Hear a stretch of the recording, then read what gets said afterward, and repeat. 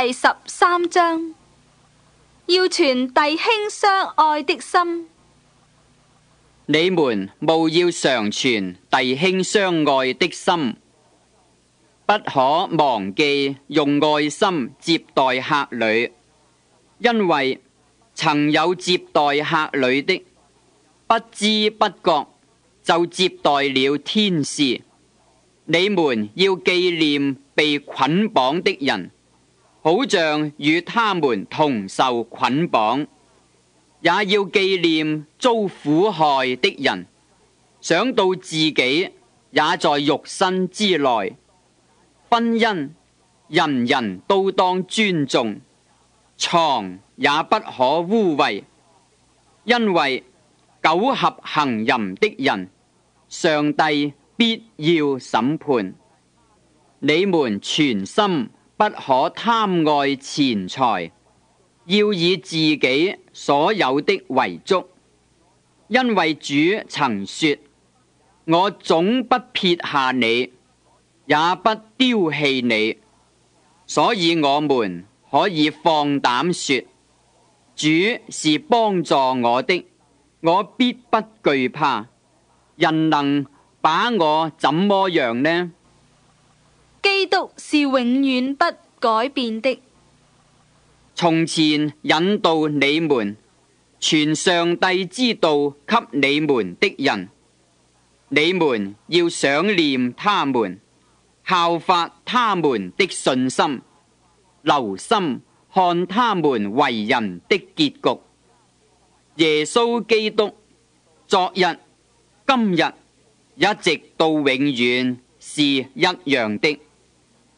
你們不要被那諸般怪異的教訓勾引了去，因為人心靠恩得堅固才是好的，並不是靠飲食。那在飲食上專心的，從來沒有得着益處。我們有一祭壇，上面的祭物是那些在帳幕中供職的人不可同吃的。原來牲畜的血被大祭司帶入聖所作贖罪祭，牲畜的身子被燒在營外，所以耶穌要用自己的血叫百姓成聖，也就在城門外受苦。這樣我們也當出到營外，就了他去，忍受他所受的凌辱。我們在這裏本沒有常存的城，乃是尋求那將來的城。我們應當靠着耶穌，常常以頌讚為祭，獻給上帝。這就是那承認主名之人嘴唇的果子。只是不可忘記行善和捐輸的事，因為這樣的祭是上帝所喜悅的。應當順從為你們靈魂警醒的人。你們要依從那些引導你們的，且要順服，因他們為你們的靈魂時刻警醒，好像那將來交賬的人。你們要使他們交的時候有快樂，不致憂愁。若憂愁，就與你們無益了。請你們為我們禱告，因我們自覺良心無虧，願意凡事按正道而行。我更求你們為我禱告，使我快些回到你們那裏去。祝福。